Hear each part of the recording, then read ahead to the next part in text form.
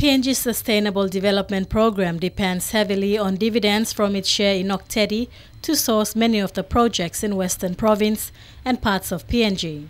But when the government took over last year, there was no dividend paid out to PNGSDP for the last 2 years.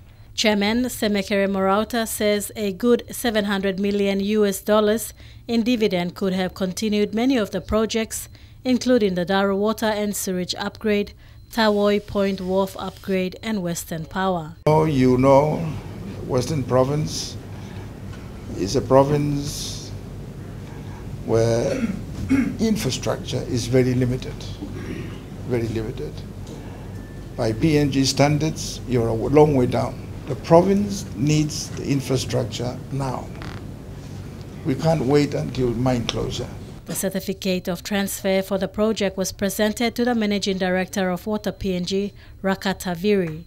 He pleaded for the government to help complete the Daru Township Water and Sewage project because it's a project that requires major rehabilitation and installation of new systems that requires over 50 million kina. And these are services to our people, and that's the ultimate objective. And I'm also calling on the support of the landowners to ensure that the services are delivered when the funds are in.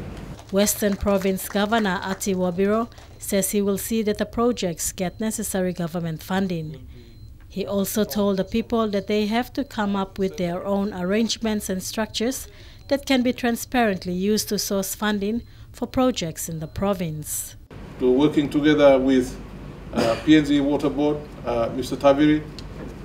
Water and sanitation in Daru is a major problem, and I am committed as the Governor of Western Province to making sure that we solve that problem once for all. As to the future of PNGSDP, it will no longer exist in its current form, but will be scaled down.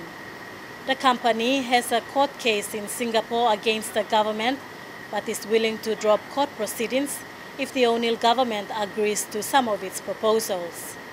Bridget Komateb, National MTV News. I think the last one it was